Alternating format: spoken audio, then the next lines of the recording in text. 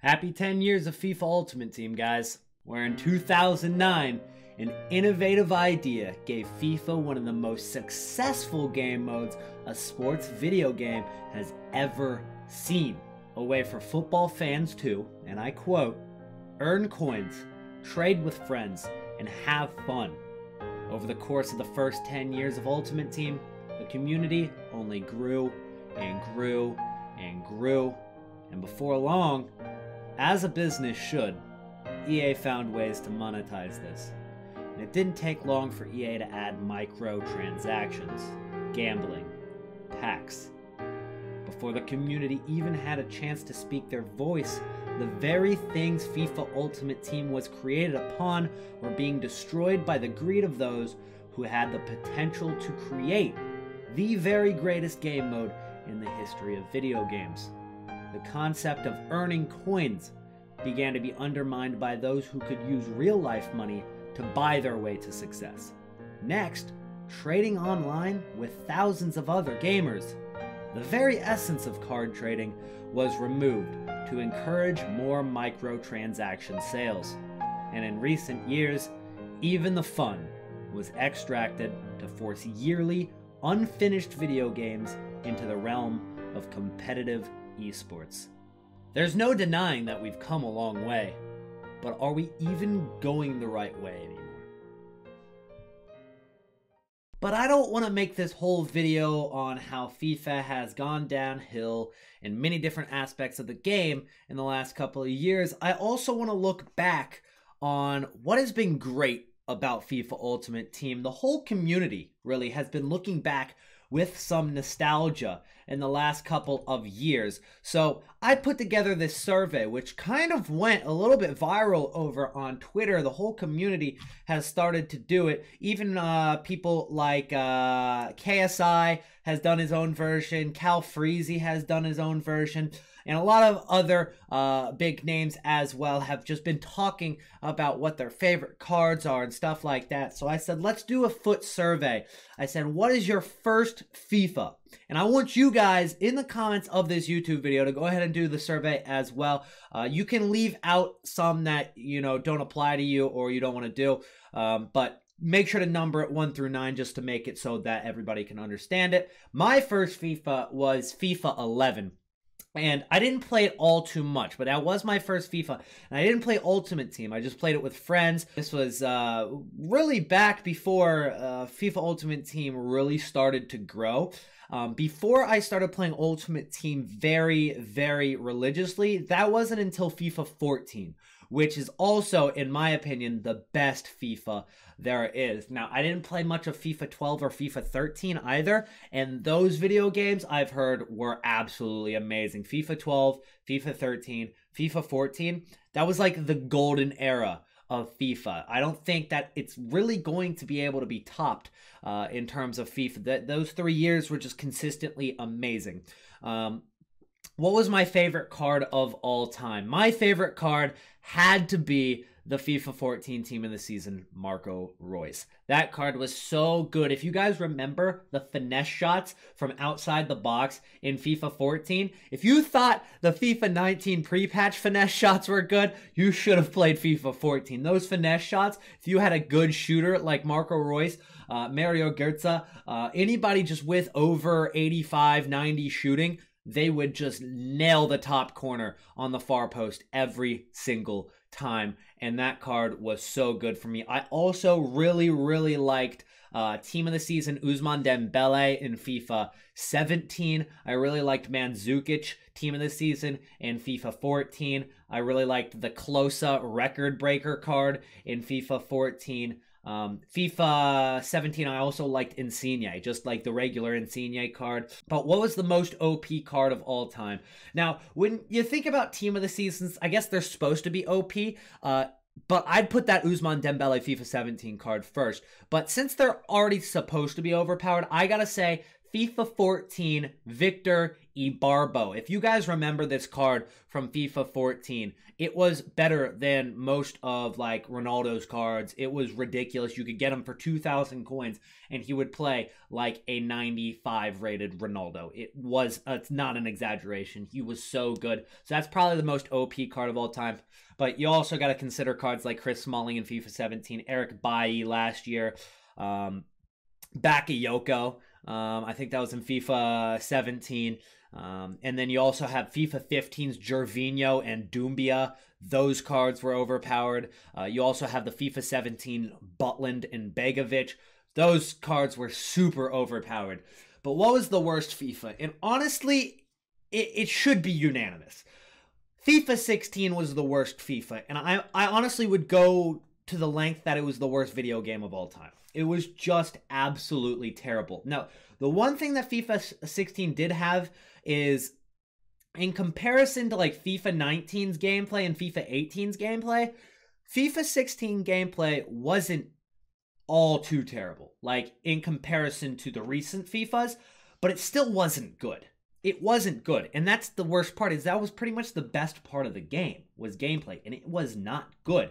Then when you consider the content, it was the worst FIFA in terms of content. Nothing happened all year in that game. Nothing happened. And EA were still figuring out how price ranges were going to work still. Like, obviously, price ranges screwed up FIFA 15 post-March, but FIFA 15 was great until March. FIFA 16 was just terrible throughout the year.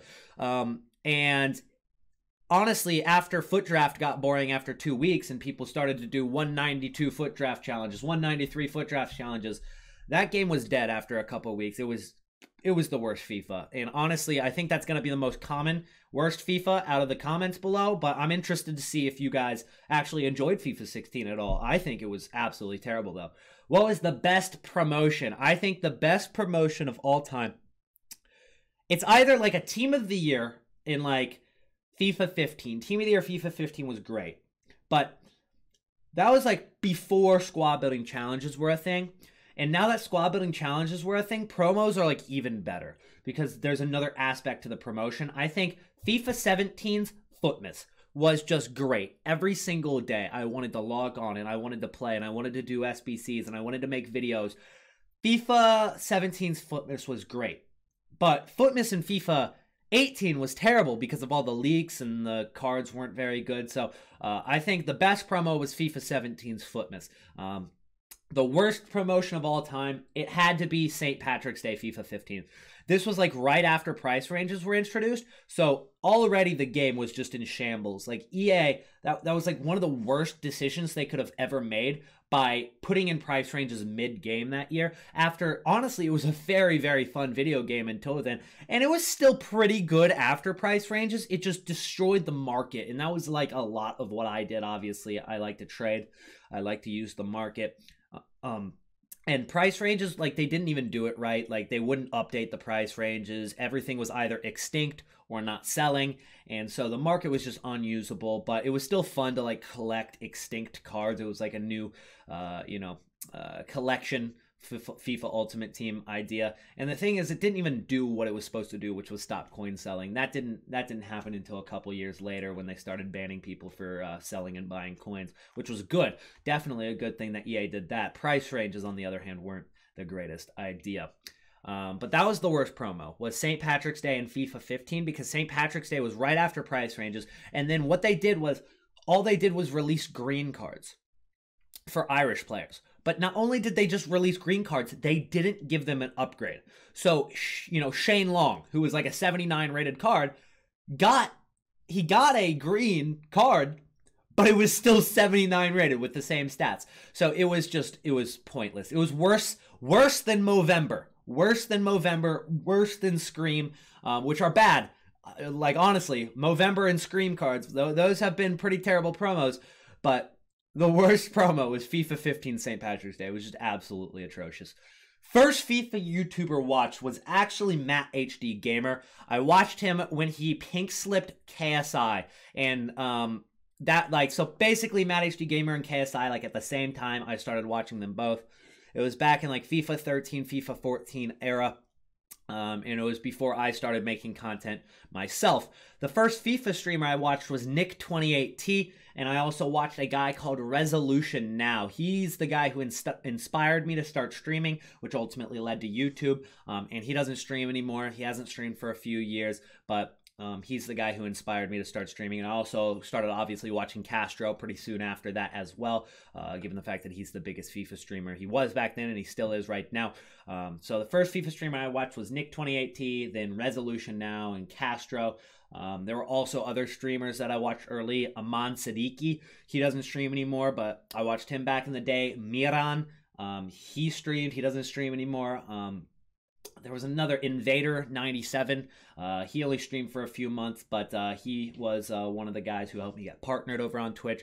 But it's been a hell of a ride, and it really has been a lot of fun to play FIFA Ultimate Team. And I want to applaud EA for what they've done with this game mode and how they've kept it alive throughout the course of 10 years. Now, I don't agree with every decision they make, and honestly, I think that Ultimate Team had a lot more potential to grow, and it still does. And EA continue to let their greed overlook that and you know, kill the potential of this game, because some of these promotions are money grabs, strictly money grabs, and I think that they should stray away from that. I think that they should try to return to their roots a little bit more. That's what the whole beginning of this video was about. Return to your roots a little bit more, you know.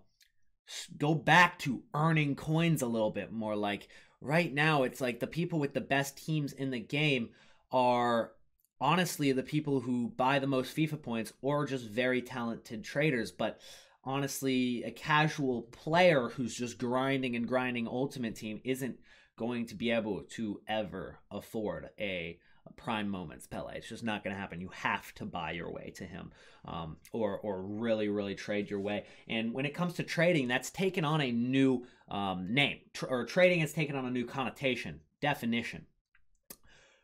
Trading back in the day was you would trade cards. You would trade your Petr Cech for a Ronaldinho with your friend who also plays Ultimate Team. Now, trading is buying a card and selling it for profit. It's a completely different thing now in FIFA Ultimate Team. And then having fun. That third aspect. I mean, you guys can determine that for yourself. But I think after the forced esports in terms of FIFA Ultimate Team has not been a smart idea. I think that if they're going to continue esports in FIFA, I think it should be played more so in head-to-head, and there should be another game mode to qualify for esports, not an Ultimate Team. I think Ultimate Team should be more down the fun route of a game mode rather than an esport competitive game mode. But that's just my opinion. Let me know down below what you guys think as well, and I will see you guys in the next video. Thank you guys so much for sticking with me. I had to take a break for mental health issues, but I'm back now, and hopefully I can stay consistent on Twitter, Instagram, YouTube, and Twitch. I'll see you guys in the next video. Peace out.